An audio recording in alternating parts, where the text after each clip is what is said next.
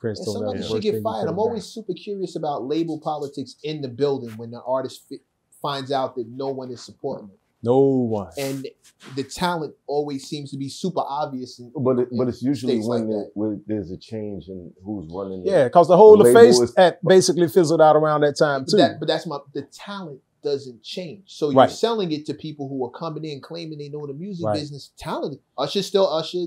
But see, the thing about it, man, you got to remember that LA, not taking away anything from him, that's my dog.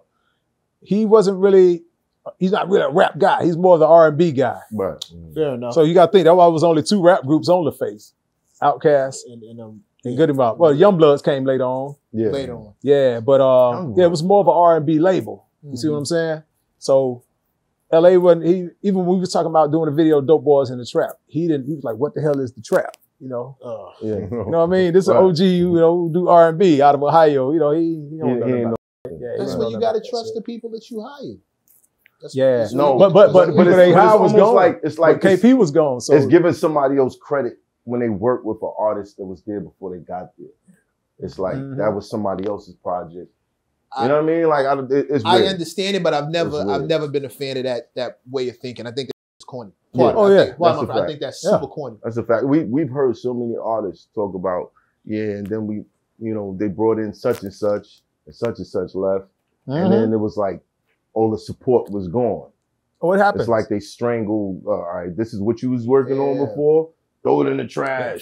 I'm redoing it. What? Yeah, like it's just crazy. How you not answering the phone? It's hard to get folks on the phone because things have changed. Like I say, when KP was the guy, that was our main guy. So when he left, things just it's like tip project. No, why he came up to New York and started hating on us. It was cool. I'm again showing. He's shooting at you, Kawani. He's shooting at you, my guy. But yeah, man. But like I say, it was like I look at it as a college course, man, as a semester, man. We learned the whole life, Right. Took me all the way back to school again. I thought I graduated in '97. I learned the whole nother again. Right. Just really how to go about dealing with labels and all that. Right. So took me to school all over. So all right, so from there. Now we're at Atlantic. Yeah, at Atlantic. Okay. Yep. At Atlantic, that was Mike Karen and Craig Kalman. Now is this the You Don't Know Me? Well, it started off with the trap music album was first. You Don't Know Me came. That was I think that was Urban Legend album. You Don't Know Me. So 24s was the first thing. Yeah, right. 24s. Yeah, that was on. And You Don't Know Me was your next. Yeah, joint. Yeah. Right. As long as Toomp is on the beat. Yeah. Video and everything. Right. And that's when I was like, hey man, you gotta say my name on one of these records, man. Wow. Please, man. That was another joint. Yeah, and he finally put me on that. Do you have tags now? Because I gotta ask. Because I was wondering why Bink didn't have no tags. You got tags? Well, Bink used to have a tag. He said he don't. You don't. Nah, we even came up with one for him. We came up with one like, yo, Bink, can you put a tag on this? That's gonna be his tag. I remember hearing some of his beats, and it's like a female voice go beep, beep, beep.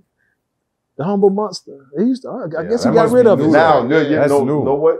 I think that was on one of the joints. Yeah, one of the joints he played yesterday. Yeah, that's now, but back then, and the records wasn't. Yeah, on the records, nah. And I never, tags wasn't really the thing. Before it was really tags, it was about, after the rapper do whatever he do, you go in the booth and do your extra shit and put that, like how Swiss Beats. Yeah. Do that. Same thing with Pharrell. Yeah. Jazzy Faye too. Yeah. Ladies and gentlemen. So that was the tag going in that booth, stepping that shit at the beginning or at the end, just to put the curtains on the track. Right. But I was always in the streaming era, tags are necessary. Yeah. But I'm gonna tell you, man, we don't have the books anymore. Right. Be like, oh my God, I miss them days, man. Yeah, listen, let me tell you something about those days. That's really what made me want to fuck with the music industry. Because in 78, 79, I'm going through album covers and I'm like, wow, look at the studio. Recorded, mixed by, damn, what kind of keyboard they use? Yep. And I still didn't know I was going to be a producer, but I was reading credits on old Tower Power and Heat Wave albums. And I asked my dad, I'm like, so what is an engineer? He was like, that's the guy who do all the mixing and stuff. So I'm asking these questions, not knowing that I'm actually be doing this shit. Right. But reading though, and even when I used to read all the shit from up here, man. I knew what studio LL recorded at Chung King and mastering, you knew where it was mastered. Yeah, Herb Powers. Then he used to put little messages in the record. So I used to see all that shit, man. Like who mastered it and all that info was there. But now, shit, man, you really, where can you get it?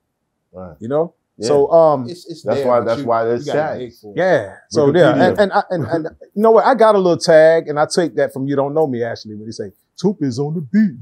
Yeah, so I got that, but I still haven't been on anything that's been released with that tag on it. Right. And honestly, I'm guilty of bringing that kind of like how I was moving on that other side, just low key. You know what I mean? I wasn't really that loud. Dude, I wasn't in a hurry to really be yelling on the videos and nothing. I was just like, shh, you know. You just on your place. You sit back here, you know what I mean? And everybody like, man, you need to come out, man. Stop being so shy. I'm like, I ain't shy. I'm just, you know, moving smooth. But now, in this era, this is show me era. You got to let a motherfucker know. You know, if you don't, That will never happen, bro. You got to say it, say who did it, who did what. I peep how he just like tiptoed over You Don't Know Me. Being his record. That was like, very humble. It's like T.I.'s biggest record. And he's just like, I had something on the You Don't Know Me joint. Was that his biggest record? That's a fact. Because we're getting into his best. Well, you don't know me. Hold on. You Don't Know Me. You're gonna tell me that's not his biggest record? It's one of them. It's one of them. What's number one? What you know about that? What you know about that? Huge. Yeah. No freaky. But you don't know me? You don't know me though. That's yours too though. Yeah. Yeah. So come on. I said that. No. You know what I'm saying? We was talking about which was his best beat. That was my now let's keep straight now. Now, You Don't Know Me was our first Grammy. Right. Best solo rap performance. Yeah. Right. And got a Grammy. And I'm gonna tell you though, if you go to YouTube and pull up when You Don't Know, when Tip performed that shit on the Apollo, oh my God, bro. Y'all showed some fucking love up here. Man, that whole crowd was crazy at the Apollo Theater on that shit. I wish I was there. But what you know about that, What you know? That changed everybody's life. Bruh.